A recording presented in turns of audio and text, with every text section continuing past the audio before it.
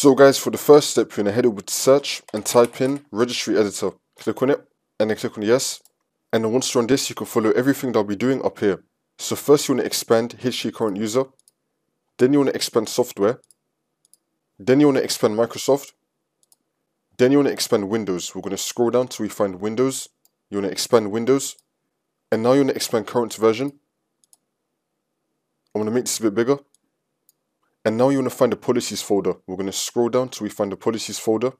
Here it is. You now want to right click on it and then click on new and then click on key. You want to call this Explorer. Spell it the same way how I did with the same capitals and lowercase and then click on enter. And now you want to click on the Explorer folder. And now this will appear on the right side. Make sure that you clicked on the Explorer folder.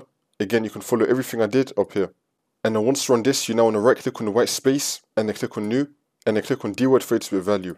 You want to call this no CD burning.